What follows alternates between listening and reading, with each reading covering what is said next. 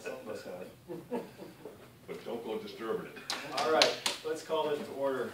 I am the temporary pro tempore chair, because Councilor Spector is out of town. Out of the country. Out of, yes, well, as far as I'm concerned, you leave the city. That's fine.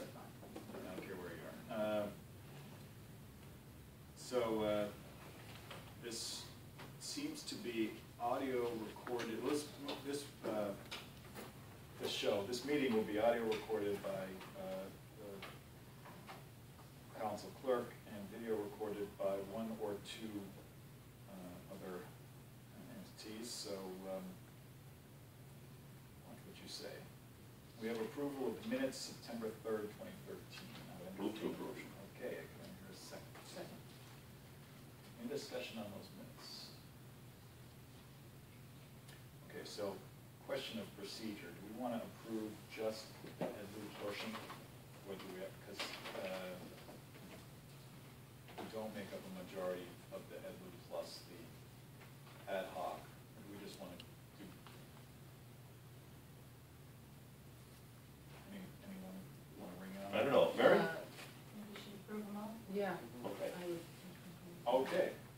Move to approve them in toto. All those in favor? Aye. Okay, great. Do we have any public comment today? No. Okay, so we have two orders that are coming out of the mayor's office, and the mayor has asked for a co-sponsorship. Let's first recognize the mayor and the economic development director. Can I get a motion for both? Yes, I very well recognize me. Yeah. Yes, I would make a motion to recognize Terry. Terry Masterson, economic development director. Second. Okay, all's in favor? Aye. Mr. Mayor. Okay, thank you all for allowing me this opportunity, and I'm going to turn it over to Terry to get into the meat of it, but I wanted to just, by way of introduction, I have two separate orders, although they're obviously related because they relate to the same economic development project in the city, and that is the construction of the new Fairfield Inn and Suites Hotel, which is located on Conn Street. You'll see it in construction right now next to the Daily Hampshire Gazette. I'm actually want to bring forward to the City Council. We've received requests from the hotel owner slash developer, who you may also know is Mansour Galabaf, who's the current owner of the Hotel Northampton, who is developing this new property. And so the two things that I'm proposing to bring forward to the City Council are a designation of this project as a certified project within the Conn Street Economic Opportunity Area, which was actually established several years ago when the Gazette expansion happened, as well as a tax increment financing plan, or a TIF. And then the other item that we're bringing forward, again related to the same property, is an order seeking special legislation from the General Court to allow the issuance of an all-alcohol hotel license over quota. We have innkeeper on there, but we've made a slight correction to it to use the correct terminology. And so I believe we'll be able to correct that to make it read appropriately to the Fairfield Inn and Suites on Conn Street. So before we get into it, I'm going to turn over to Terry Masterson just to talk about the actual project itself and the real economic impacts that it will have for the city. Terry?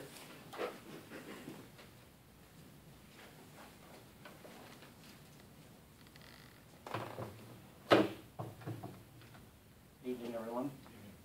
I'm happy to have a chance to come and talk a little bit about the Fairfield Inn.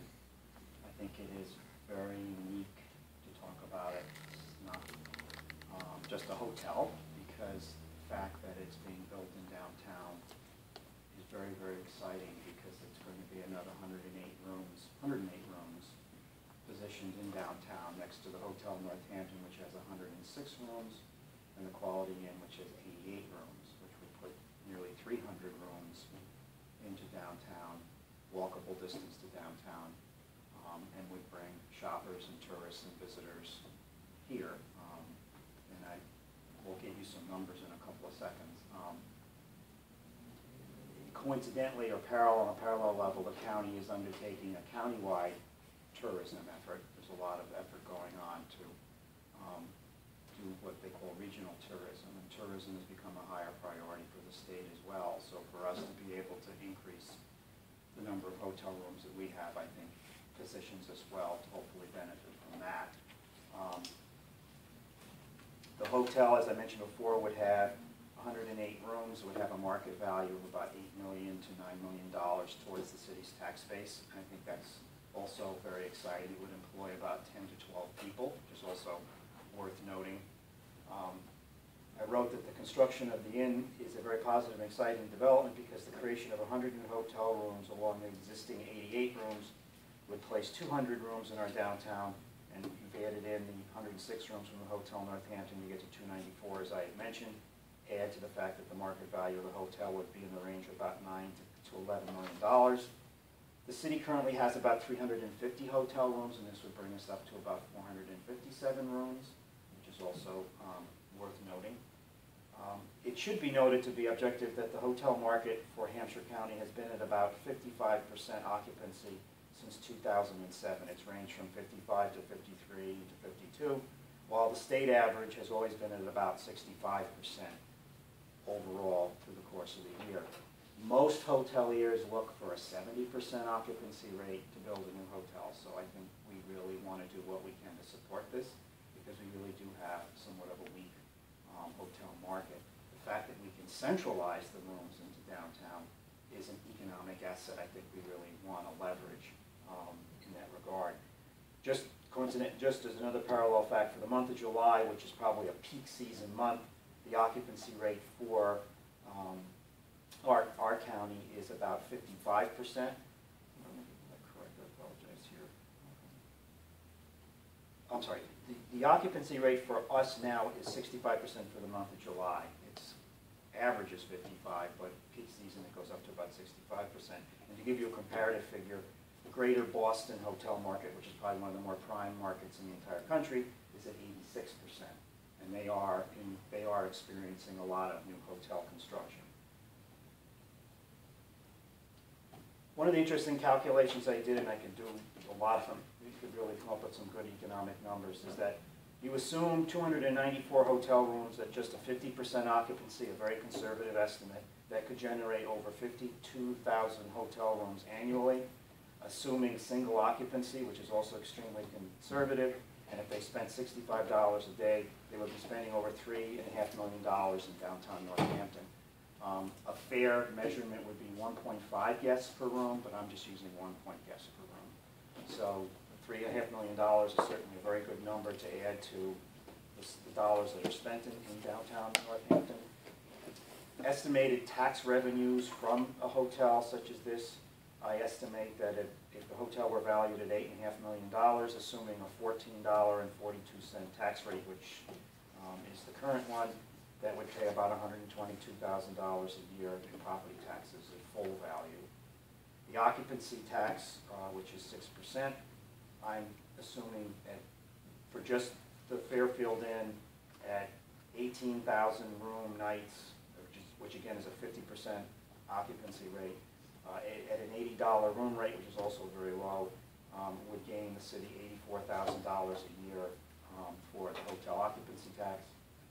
And meals tax revenue would be 18,000 guests at $50 a day would come out to about a $6,000 a year contribution to that stream. So the total impact of the hotel would be $212,000 a year in property tax and tax revenues for the city. So it's, to me, it's a unique asset that the city should cultivate to the extent that the market will bear it. And I think the attractiveness of Northampton is clearly inducing people to make that investment. We recently worked with another partnership that's very seriously looked at another site in the city for a smaller 45-room hotel, and they felt very confident that there was a market to address that as well. So, Those are, number of jobs. 10 to 12 for the hotel.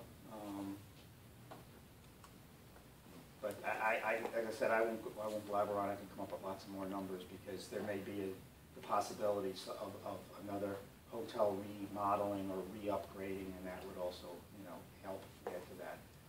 But for me, for the years going forward, hotel rooms close to or near downtown is definitely an economic asset to take advantage of. We don't want to have the market, we don't want to permit more than the market will bear, so I've made a real point of trying to give you what the hotel market looks like. But the more rooms drives more visitors and drives more spending in downtown as well as tax revenue for the city.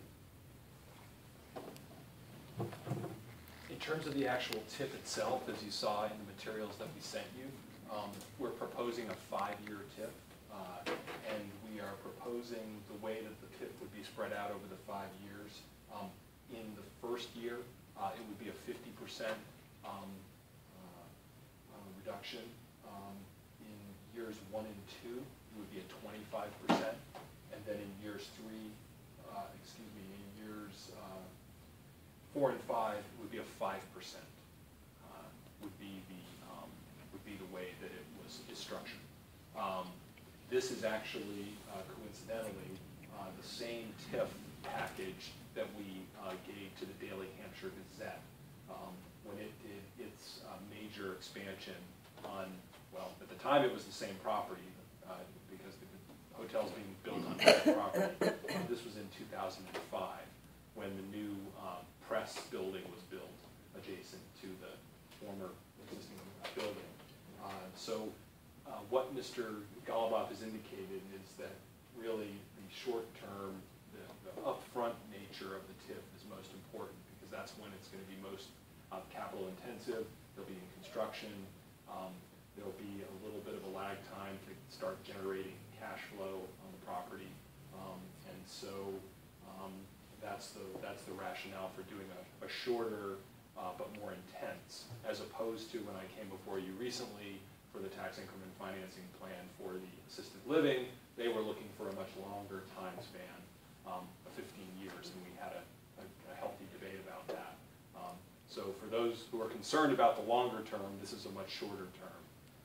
And again, I believe in terms of what this helps to leverage, in terms of the hotel motel tax, as well as just the other benefits of providing, capturing guests that may now be staying in Hadley or maybe staying in Springfield or be staying other places during peak times when we don't have the sufficient number of hotel rooms. And again, I would also stress that this is a local business, a local investor who has a long track record in the community in terms of the investments that he's made in the Hotel Northampton. So it's a known commodity in terms of existing local business who's expanding in Northampton. He had tried for years to try to expand on the site and adjacent to the site. And so now this is what he's attempting to do. So, and then I don't know if you want to separate the two questions. The other item is, as with the Hotel Northampton, he has a liquor, an all-alcohol license at the Hotel Northampton to be able to serve alcohol to guests. He's not proposing to do something on the same size as what's at the Hotel Northampton, because obviously it's a much smaller hotel, as you can see from the rendering. But he is seeking, he has asked whether the city would pursue a all-alcohol hotel license for them, which requires us to go to the legislature for that because we are at our quota for all alcohol licenses overall in the city. So that requires a special act, an order calling for a special act that we then I asked for the city council support of, and then we send it to the legislature for their consideration. So those are the two items that he's requested. I believe there's letters that, from him regarding the two items. If not, we can provide them. But what you outlined in your oratory is for the TIF. Is that exactly what is written here? You talked about year 1, and then talked about year 2. This has got 50% for both for years 1 and 2. okay, I may have it. I may have. this, you say 60% the first year. 50/50, 25/5/5 Yeah. is what this is. Yeah, But you did, I think you might have said Okay. 50, 25, 25/5/5, and then maybe corrected yourself, but I'm not sure which. Yeah. Do we have his request? I've got the, what do you have? Do you have the What you have in the order Okay. is what it is. Okay. That's the tip that the Gazette got. 50/50, 25. It is. 5, Yes. okay. Yeah, Okay, yeah. fine. So I misspoke, I apologize. I'm trying to read off a small screen. So, Oh. on this screen, I was reading off when I was reciting that to you. all right. Well, we haven't got the teleprompter in, but we do have the automatic video Okay. camera now. Okay. So if it's $162,000, $122,000, excuse me. So what are we giving him for a break in the first year, dollars and cents? You've done those calculations. Well, a 50% would be half of 122. That's what I think. So 60,000, and then 60,000, and then on and on and on. Again, the one difference I would add with this type of a project, which is different from other projects, is Yeah. that it also generates an additional tax, which is the hotel motel tax. Right. Which would be an additional 80,000 a year, conservatively. So in terms of the Yeah. how I it understand. compares, yeah, And it's already started. They're already, you're correct. they're building. And he has been in discussions with us for some time about this, and as well as the all alcohol license. And so he's now at a point where he's obviously beginning to ramp up construction more. And so this would help him in terms of his financing plan. So was the tip was under discussion prior to construction? I would say it's not formal. He sent us, we've had discussions about it, and then he sent us a formal letter asking for it, which is what the state requires. And that was last month, I think. Last month he sent us a formal, the first step in the process under the state's process, because this also has to go through the state's program as well for certification. So he sent us a letter, and then we in turn forwarded it to the state, and they begin their process and analysis, and then I have, under the local process here, the mayor has always come to the EDLU committee to seek their co-sponsorship of it. And so what's always nice to know is how much do they save at the other end, the state level? Do we have a figure on that? I don't believe. I know it's always substantially more than what I we don't allow. believe they finished, I'm not sure, have they finished processing whether or not he's gonna have access to any state tax credits? No, they haven't finished. I don't think he will be. I've discussed it with the state. Yeah. So he may in fact not be eligible. We have to go through some bureaucratic process to file the TIF with the state, but I could be, as we finish talking with Mike Bettavelli, but right now I have not heard that he would be eligible. Yeah. Because a lot of times the tip, part of the conversation that we have is how much is he going to save on the other end of the state Yes. level? Yeah. And so do you provide the tip at the city level? And what if it's not approved at the state level? I Do we believe still it's- give him the tip at the city level? I believe I think they've tried to, manufacturing has become the real focus for those state tax credits. So some of our TIFs have had that aspect, others have been just local only TIFs, like the one that was done up at Village Hill Yeah. for Christopher Heights. And I'm gonna have to check on the Gazette one, because I'm not sure if that was also local only or not. Yeah, there was some state Yeah. money in that too. Yeah. I'm not for or against, I'm just. No. I just think trying to it's a figure fair out just question. where it's coming from. Yeah, it's a fair question. We have, again, it just got into the state pipeline, so they're doing their process, we're doing our process, but we can certainly find that out before this would come before the council. Thank you. Councilor Schultz. So it's fair to say, is it fair to say that the continuation of this project does not hinge on this TIF? I just want to know the parameters of the negotiation, that he's broken ground, he's building. Most definitely, yeah, He is moving forward. yeah, most definitely. So there's sort of like, what I'm gathering in our world, in our community and world at large, is that there's this unspoken, I mean, now it's being spoken, but there's a little bit of there's a good faith expectation? Is it fair to say that this is what's done, so this is, you know, this is, he expects this? I mean, I know I'm not asking you to go into his brain, even though it's just sound like I did, but I'm just sort of trying to get a read on how we operate. It's interesting because we have other projects who very expressly don't pursue this and don't ask about it, and we actually have one other developer that we were dealing with quite extensively who said quite clearly he doesn't want to do that. And it's not anything. It's nothing against the city. It's just not something that it's part of their financing. He doesn't need the TIF, you mean? That's what, I'm not talking about this developer, I'm talking about other developers that we've dealt with. And so, but this is obviously someone who's, you know, a local entity, and has obviously seen other local businesses go through expansion projects and knows about this program. And so, Right, so he's doing his, right, whether he's it's doing State his Street job. Fruit Right. Store or the Daily Hampshire Gazette or, you know, other, you know, obviously the Daily Hampshire Gazette was, you know, on the adjacent property, so, and other businesses in the city, Cole Morgan, et cetera. So, so he knows about the program probably through that. Right. And Right. so, and again, I am, I'm very pleased that with the investment that they're making. So I'm trying to assist them however I can. Ultimately, it's the council's decision whether or not to grant it. But I guess I'm just, it bums me out, put it in very non-policy level terms, that we're so desperate for revenue. This is such an advance in economic development, and that the quid pro quo for the advance is that we give back what we desperately need. But we're That's- not, I think. I mean, I get. I mean, I'm doing conceptual. I know we're not giving back entirely. I get the breakdown. But we're not The point is that losing we're giving up- we're not losing any revenue. We leave no revenue on the table.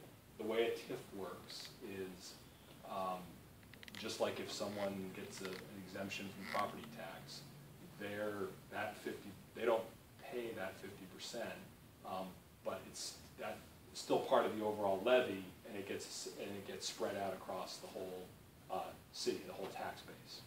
So we're not losing that tax revenue. It's part of the. Total comment. If I could say, there's so much of an upfront cost in the construction of a hotel. He has to put all his money into this project right away, equity or debt financing. And this is really not like a 5-year or a 10-year. Where I come from in New York State, I don't think there's ever gonna be a hotel in the last 10 years that was built that didn't get very lucrative property tax exemptions to get the hotel in the ground. Buffalo, Syracuse. The city of Philadelphia has a 10-year abatement on any new office building or hotel that's built in the city, because tourism in Philadelphia is like through the roof. So for it's giving him something. It's a part of an appreciation, a partnership. It's a respect of the financial fact that he has to put all his money up front into the ground, get that building up and running before he even sees a guest. And then a year from now, he'll start. I understand. No, I know you do. No, I just, Yeah. if I've explained too much, tell me. No, I mean, I understand, this is a good thing, this is a good, I don't need to be convinced it's a good thing, and that if he's, you know, and that we wanna be good partners. And so I'm just trying to understand, you know, the parameters of what equals a good partner, and I guess I apologize for not being as, for not understanding fully. What you're saying is, the tax levy is still the tax levy, but that other people are gonna be paying the difference by virtue of being spread out, but that the city itself is not losing $1 in tax revenue. It's just that other people are paying for the. It's the exact same thing that happens with other exemptions that we have in the city, whether it's for people that are seniors or low income or any Yeah, I other realize of that. those exemptions. That's the way that it works. So, Well, that's a big learning curve. Mama. so that's, yeah. What I just had. So we are just giving him a break, but the city is losing nothing. That's correct, in terms of the overall tax revenue that we collect, that's correct. Yeah. Yeah. Was there? Is that, am I explaining that? or- Yes, I was making my under the breath comment that it depends on how you define the city. When you say the city is losing nothing. Yeah, everyone else pays a little bit more tax. You're Right, but the 100% pot, very, the very city small. revenue pot Yeah, is it's not. spread around all the other properties and the rest of the multi-million-dollar levy, so. Okay, Yeah. thank you. Did I hear a comment? Question? Well, just that, given how 2.5 works, that of course, once the taxable base rises, then that's the amount of tax that the city can assess. And if they're protecting Right. somebody, or many somebodies, by definition, everybody else picks up. And the other thing I have to really Right. say, and I said this before with the with the assisted living project, is it's been a field for however many years, and it's not generating any tax revenue now, or significant tax revenue. And so this project is going to expand the tax base. I mean, it's going to expand the tax base. So yes, we're giving a break, but the tax base is expanding by the amount of the value of this new property. Right. And we're essentially abating 50% of it for the early part construction phase of the process. But Right. without the project, it's a field that's generating very little economic taxes or economic activity, jobs, tourism, et cetera. So those are some of the issues. I Yes. appreciate it, thank you. When this kind of thing was set up initially, and I don't mean here, I mean generally speaking, it was to encourage people to do things. It was to encourage them to do it. But he already has decided to do it, he's doing it. Mhm. I was under the impression this stuff had a tendency to come beforehand, so they'd come to you instead of to the next town over. It has worked that way in some cases. Yeah, that I know. It's some, and obviously we have some advantages we can offer for this single tax rate that other communities don't. But in terms of the timing of the project, some of these tests come early in the process, some of them come during construction phase. And I can't speak for him. Obviously, he's making the commitment, he's building the hotel, but he's trying to avail himself of every financing opportunity. And this is one that the city puts out there as a tool for economic development. So and he's requested it, so I'm bringing it forward. But obviously, it's a policy decision for the city council, whether they support that or not.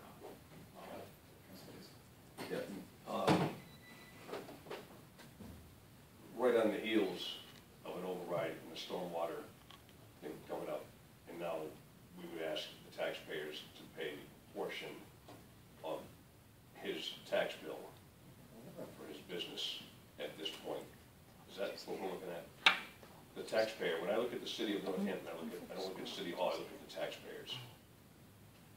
So that would mean that we're gonna go up by 2.5%, our levy, Plus the amount of plus the amount. Plus new growth. Plus new growth, yeah, of which this will be part of, yeah. And so we will have to pick, if we offer a $60,000 abatement or exemption, whatever you want to call it, we would have to pick that up somewhere else in the tax base. It gets absorbed into the rest of the tax base, that's correct, no doubt about it. Yep. And that's the same with any of the TIFs we've ever offered. That's the nature of it. And this one, and there's no guarantee he's going to get anything from the state. Exactly. One thing that would always sway me Mhm. would be is if he was going to get an enormous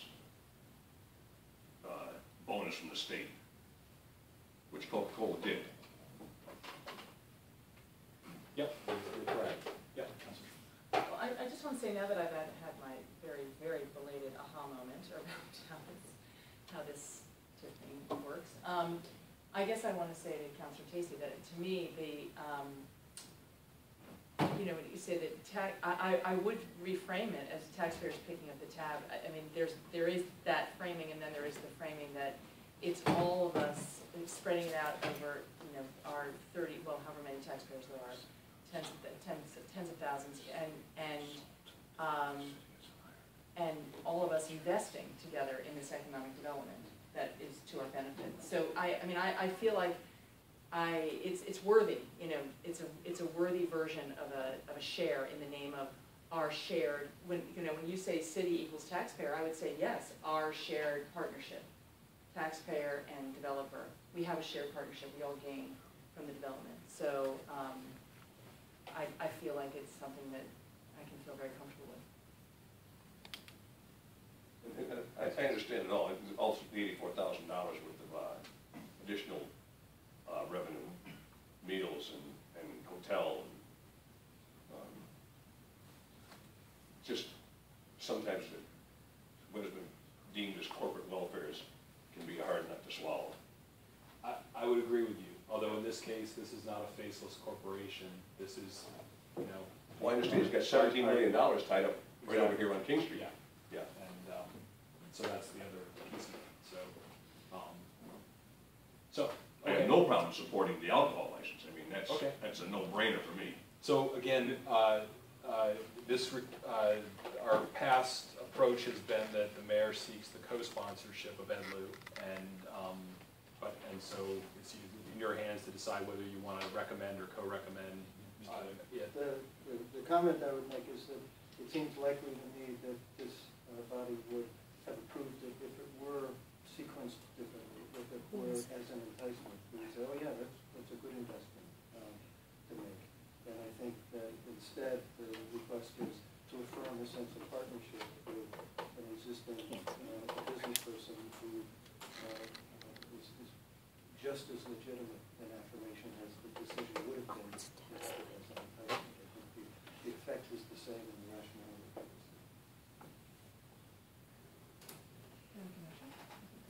Yeah, please. Do you mind if we split them?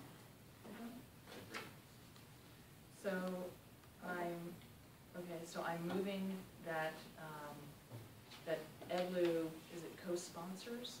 Co-sponsors the order seeking city council approval of the Fairfield Inn and Suites as a certified project within the Concentrated Economic Opportunity area and a tax increment financing plan. I hear a second. I'll second it. Okay. Discussion. I'll second it. No, we'll check and discuss. Oh, okay, yeah, I know. I didn't say much during the discussion. This is an interesting situation because I think the mayor and I often agree on sort of broadly speaking whether tips should be offered or so on, but sometimes disagree about the numbers. I don't feel confident. I don't feel comfortable with this amount. Just back of the envelope numbering looks like over 5 years about $165,000 in the tip, roughly speaking, and that's assuming I'm going to guess about an $8 or $9 million value. If it's $11 million, that is its assessment. It will obviously be a greater boom and a greater relief.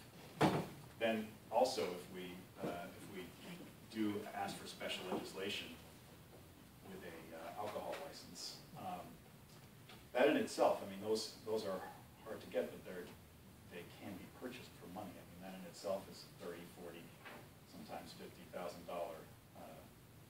comes with a price tag that we would be securing for this property. So we're looking at, could be over $200,000 worth of benefit. I would be much more comfortable with something that's 30% for the first year and then 5% thereafter.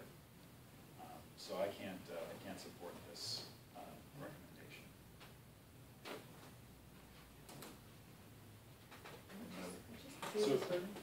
Yes. So one thing you can, I mean, again, if it seems like the committee's not going to, it sounds like there's not going to be support for this, I could ask if I could indulge you to withdraw the request today to avoid having a vote on it, and withdraw it, and I can go back and try to rework something to bring back to you, if that's a possibility. Okay. Unless you'd like to take a formal vote. No, I think we have more discussion. Okay. Thank you for the recommendation. be a lot more comfortable with a lesser amount. I mean, it's a lot of money. It's a lot of money to dump elsewhere throughout the community. And I don't want to vote no on it. I don't want to be a bad partner with the hotel group either. But this is a lot. I know it's only 5 years, but I'll stop. Do we have a motion to, I'll make a motion do that, you want to withdraw your motion? I would like to withdraw my motion. You withdraw your second? yes. Okay, so, Mr. Mayor, So you could we just. have an open, the floor's open now. So would you like to withdraw your? Sure, I'll withdraw it. I'll take what I've heard under advisement. Again, this is a $10 million project in terms of what's being spent here. And so I'll go back and try to put something together to bring back forward to you. But thank you for your consideration on it. Before you go, what about the alcohol? Yeah, we split. Yeah. Can I have a motion, before you go, Mr. Mayor? Sure. We have a motion. I'd like to move to approve their application for the alcohol license. Second, okay. Any discussion on this? There's no guarantee in this, right? We have to ask the legislature, they have to. Well, first it has to be approved by the council and the mayor, and then we send it to the legislature. And then it goes through their process. That's correct.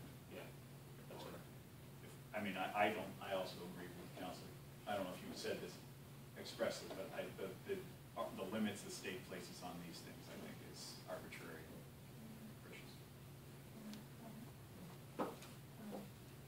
I know you said, Mayor, that you wanted to change the language a bit to say hotel, but just from experience with the ABCC and the recent issue last year about conversions and how they interpreted, I really think it would be important to state annual all alcohol hotel liquor license. Perfect. Only because Yeah. we had to fight about the Yeah. conversion situation. That's fine. So I would ask for an amendment to specify that annual all alcoholic and eliminate innkeeper and say hotel, just to have the correct, and we are lucky to have Is the this license. First sentence of section 1, second page? It's actually in three different places here, everywhere where it says alcohol innkeeper. We would change those to say annual all alcoholic hotel. Okay, can we get a quick amendment there, Counselor? Yes. So moved. So moved, and I Amendment, so want to moved. try and spell it out. Okay. All those in favor? Aye. Okay. So, back to the main motion as amended. Thank you. Move to approve. It's actually, we're on the table, so any further discussion? No? All those in favor? Aye. Okay, so that is co-sponsored with the mayor. And that's gonna go forward to the council. Right. I believe Thursday.